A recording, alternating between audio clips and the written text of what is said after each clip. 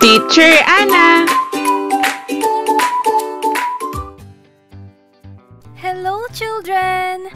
I am Teacher Anna. Today, we're going to read sentences with this and that. Children, when do we use this and that? We use this when we talk about something that is near from us. For example, this is an apple. We use that when we talk about something that is far from us. For example, that is an apple.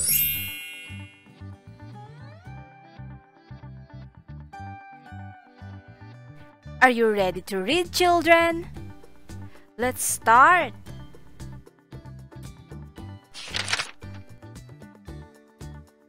This is a cat.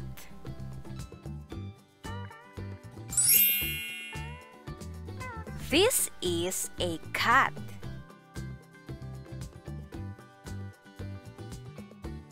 Children, it's your turn.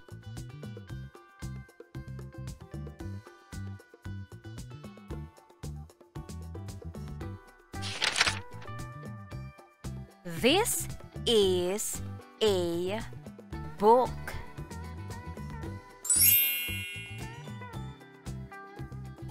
This is a book. Children, your turn.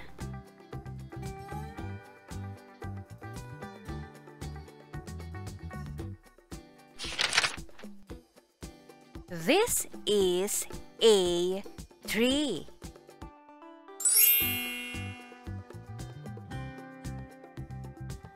This is a tree. Children, your turn.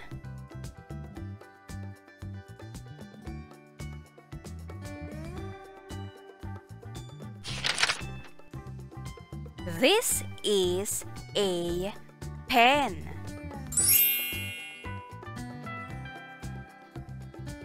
This is a pen. Children, your turn.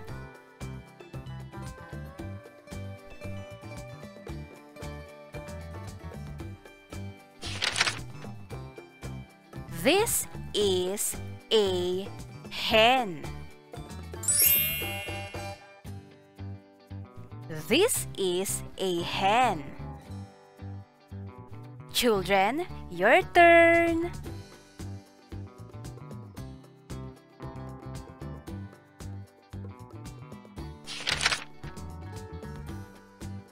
That is a car.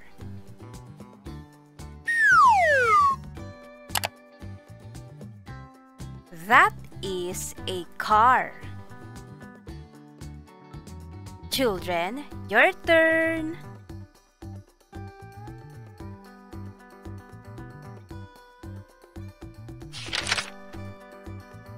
That is a plane.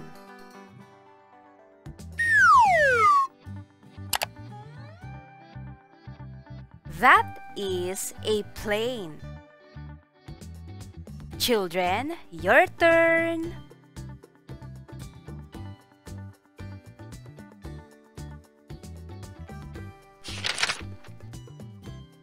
That is a spider.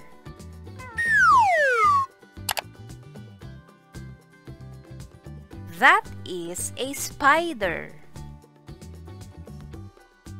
Children, your turn.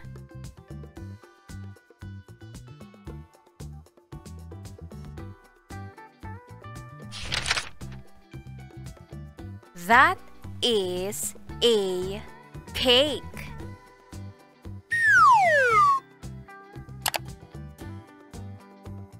That is a cake. Children, your turn.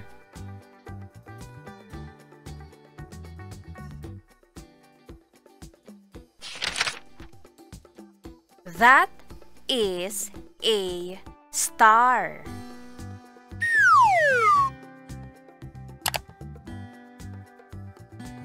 That is a star.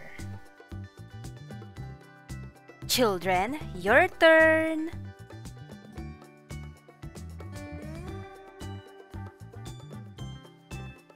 Great job, children!